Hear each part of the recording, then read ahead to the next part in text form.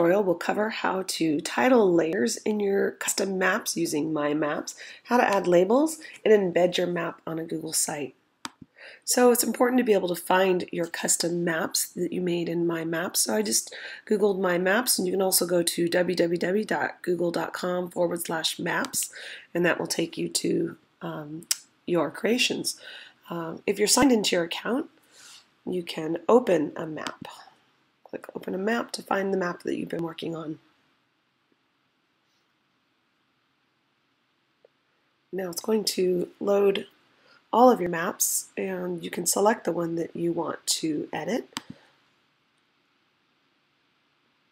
Now, assuming that people have already been adding to your collaborative map, or if you do this ahead of time, either way that works, I want to show you just a couple of things, a couple of details that you can be doing to make your map complete and ready to share.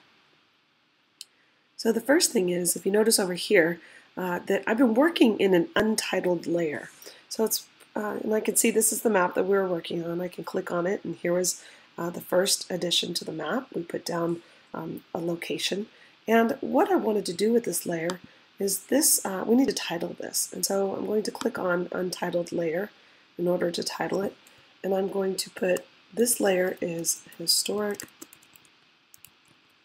Landmarks and Buildings, and I'll save that. Now what I can do is add more layers, such as best places to eat in Pleasanton, or maybe schools in Pleasanton, or another one that I'll be making a tutorial for next is best places to play in Pleasanton. That could be playing for any age. All right, so we've titled our layer.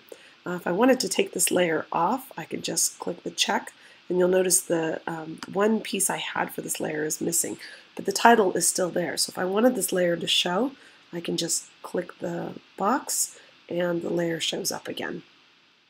Now I can add some labels if I want. So on my place marker, if I wanted to add a label, I can click to customize this. Right now it's no labels, but I could put the name right here and what the label is right there. So it would show up on the map. All depends on what you want your map to look like.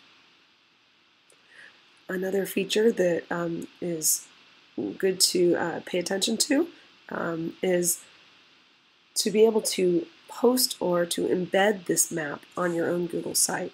So if you click on the file up here in this box, you can scroll to Embed on My Site. Oh, and you have to remember, if it's not made public, you cannot embed it. So click on the Share settings in the top right. Now I had made this so that anyone who has a link can edit. Now that I'm done with it, that people have already put in their places, I'm going to make it can view, but I'm going to make it public on the web. I don't want anyone to just go in and edit my map.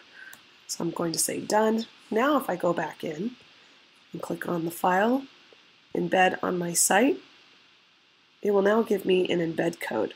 So all I have to do is copy this embed code and go to maybe if I'm creating a Google site, I can add this map directly into that site. You can always go back in and edit any pieces or titles that you wanted to, and double check that the settings are exactly how you like it.